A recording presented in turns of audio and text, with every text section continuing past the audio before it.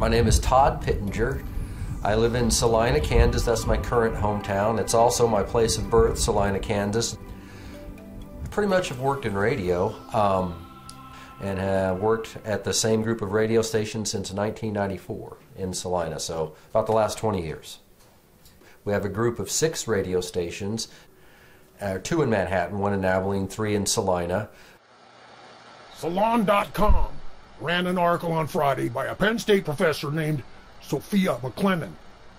Sophia McClennen is distressed that the Colbert Report is coming to an end.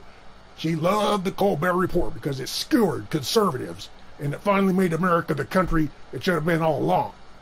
She's celebrating that mocking, making fun of conservatism is patriotism today. And then she said this is the key right there. Finally, we had someone remind us that you could care about your nation and simultaneously find American exceptionalism disturbing. There you have it. A professorette at Penn State lamenting the loss of a comedy show because a comedy show finally put conservatives and conservatism in its place. By the way, this professorette at Penn State is not alone. I read all this stuff and I'm telling you, it's getting harder and harder to remain in good cheer. KSAL-AM is a news talk radio station with a very conservative lean.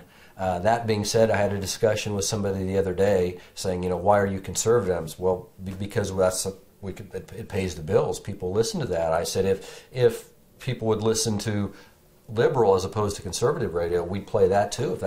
We tried a thing where we had some liberal programming on the weekends and it just failed miserably. We got complaints about it and the ratings were not good on it. And basically we're in conservative middle America and it's what people like to hear on the radio. So that's why we program KSAL-AM. It's news talk. We'll be as local as we can. I think it's very important to be local. I'm Sophia McClennen. I'm the Associate Director of Penn State School of International Affairs and the Director of the Center for Global Studies at Penn State. I have been working at Penn State for 14 years, and so I came to Central Pennsylvania 14 years ago. Before that, I was an assistant professor at Illinois State University. I went to undergraduate at Harvard and studied philosophy, and I have my PhD from Duke University. And I've sort of constantly been working on the intersections between culture, politics, and society, and so I have a range of research across a bunch of different fields, including human rights and satire. When I started with the stations, it already was news talk. Rush Limbaugh, the big shows were already on the air. And again, it's just the landscape here. It's what's been popular. It does well in the ratings. And I've had the discussion with my boss before, and he has said the same thing. You know what, if something else would get better ratings for us, we'd carry that also. It's not that we absolutely positively all are conservatives here at the radio station. If you would go poll everybody individually, I bet we would run the full gamut of the political spectrum at the radio station of those who work behind the scenes at the station. But basically, it's popular here. People like to listen to it, and people will advertise on it here in Middle America on a conservative radio station. What do you think of Rush Limbaugh? What do I personally think of Rush?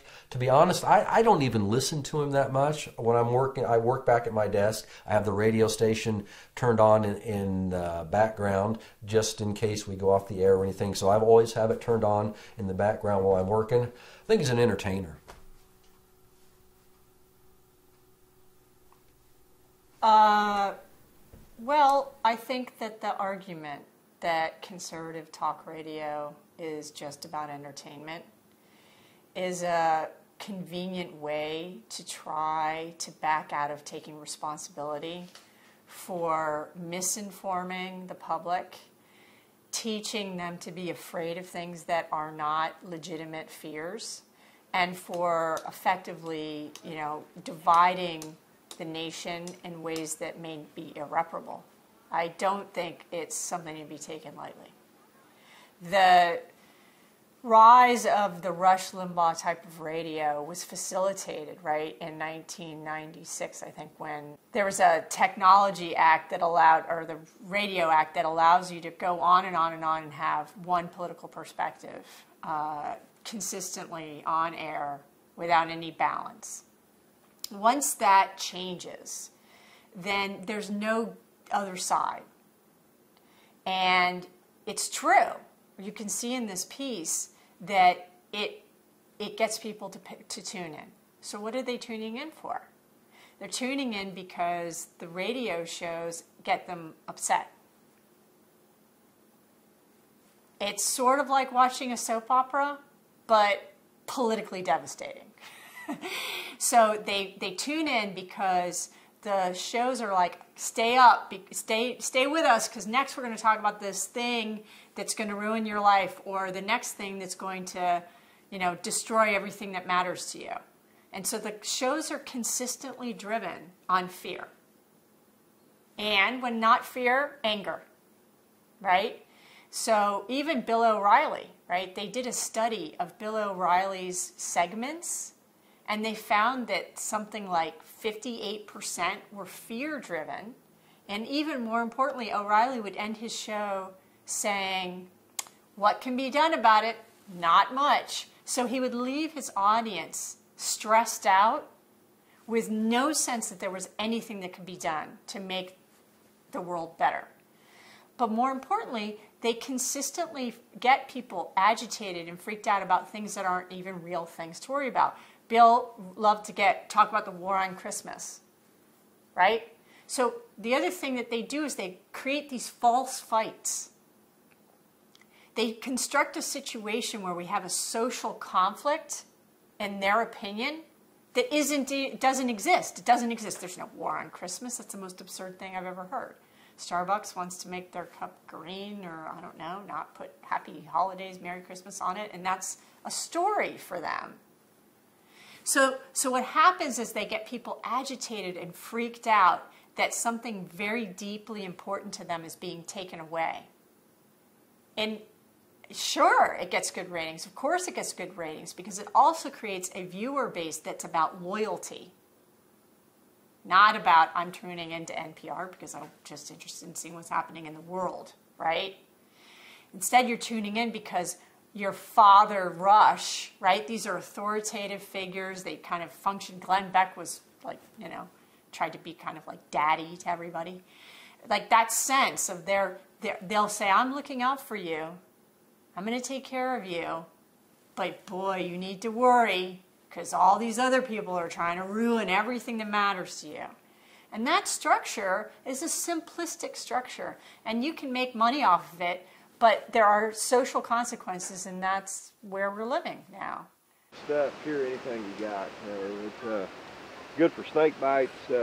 It's only this stuff will cure just about anything you have. You know, you losing your hair, you know, maybe your hair ain't falling out, maybe it's falling in, clogging your brain. Good stuff for that.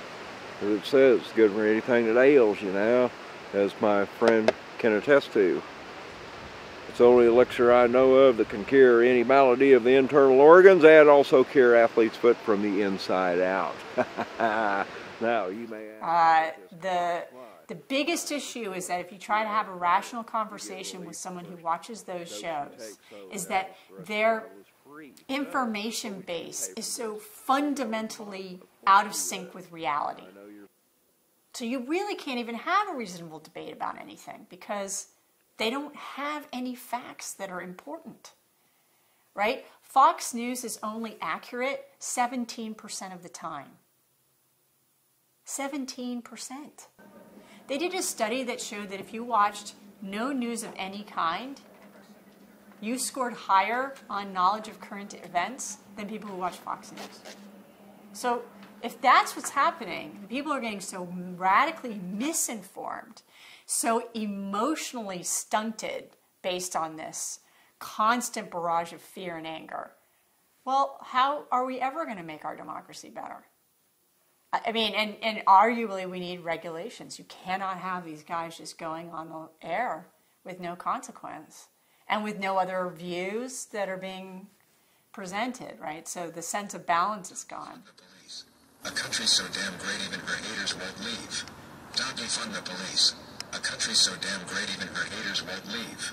Don't defund the police. A country so damn great even her haters won't leave. Don't defund the police. A country so damn great even her haters won't leave. You know, and we were talking about London, right? In England, They couldn't even air the John Oliver segment on Brexit before the Brexit vote because it was considered too partisan. And I was in Kazakhstan before they had an election, and 3 days before the election, the news media can't report on the election at all. They call it the period of reflection. It's like, and that's Kazakhstan, which we don't really think of as an exemplary democratic situation, right? So we have so many ways that we've allowed our news media, or talk radio, right, which functions as news media. That's the important thing for many people. Just kind of run unchecked. No consequences. So please, whenever you hear anybody on television or any of the political leaders telling you, we've got to cut this, we can't do this for our kids, we can't do that for the elderly, we don't have the money, tell them they are not telling the truth. And what is the left version of conservative radio? Is there any left radio that people are listening to? Well, they listen to Tom Hartman. That would be a good one. I think the difference is that, well, first of all, I'll say that I'm not sure that the difference is as stark as it could be, because it seems to be getting worse and worse, right? We were talking earlier about the Clinton campaign and the sort of shaming and the emotional. There were the arguments about Bernie bros. There was a lot of stuff that happened on the left, to the left, which was pretty disappointing. But as a general rule, right, left radio is what? Science Fridays on NPR? I'm like, what is that? So the difference is that I like Science Friday. But why? Because it's not personality driven in the same way. Right? He's not trying to be my daddy. He's just doing a radio show that's making me smarter while I'm driving to pick up my kids from soccer. I mean, it's a different relationship to the media. And I don't want the left to become like the right. But it can't compete the same way.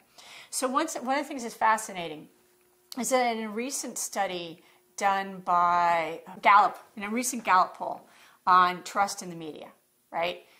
First of all, the U.S. public has the lowest trust in the media it's ever had.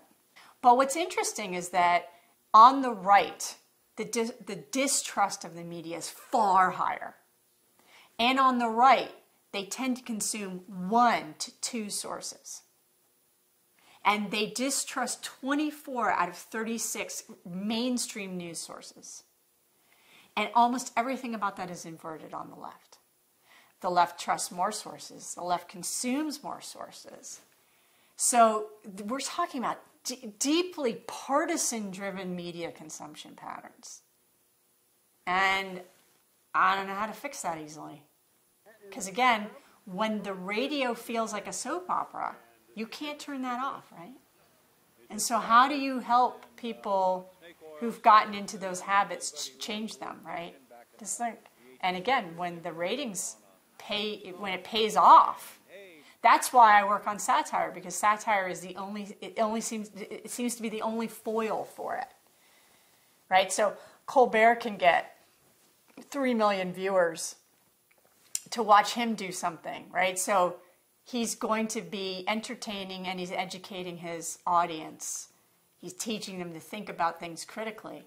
It's fascinating to see how it turns out that it's satire that's the foil for these sort of conservative pundit personalities.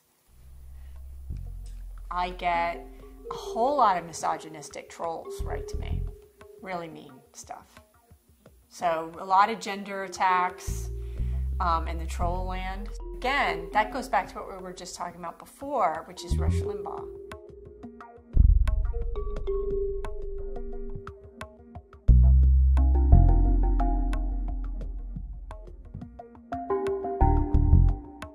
Things and entertainment. Social consequences. Politically devastating. Things and entertainment. Social consequences. Politically devastating. Things and entertainment. Social consequences. Politically devastating. Things and entertainment. Social consequences. Politically devastating. Things and entertainment. Social consequences. Politically devastating. Politically devastating. Politically devastating. Politically devastating. Politically devastating. Politically